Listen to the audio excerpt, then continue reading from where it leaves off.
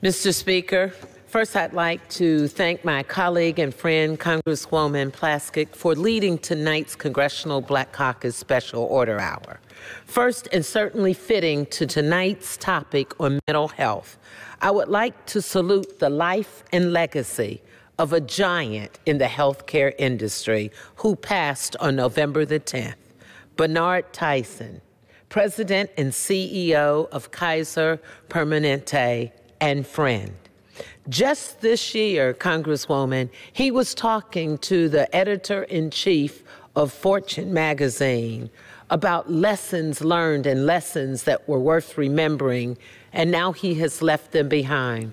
And those lessons were about mental health. He was talking about in this healthcare system, we have a system of healthcare for the body and for the mind.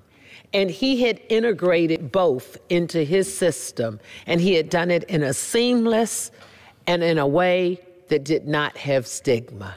So tonight, I say rest in peace, rest in positive power in healthcare, my friend.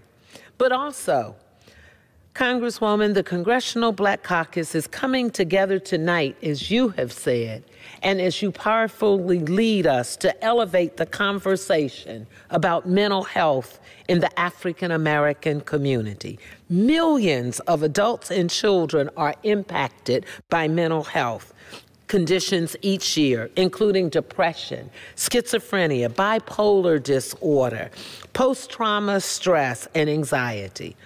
For too long in our country, there was a stigma associated with mental health, especially in our community, the African American community. According to the United States Department of Health and Human Services Offices of Minority Health, just in 2017, suicide was the second leading cause of death for African Americans between the ages of 15 and 24. Additionally, the death rate for suicide for Black men was 4 times greater than for African American women in 2017. But we are encouraged to see more influencers such as Jay-Z and the Breakfast Club host Charlemagne speak out about mental health disparities in the Black community. But as you are leading us tonight in saying, more must be done.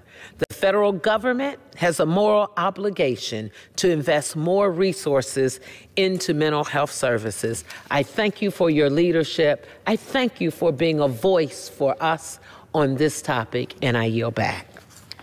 Thank you so much for your admonishment.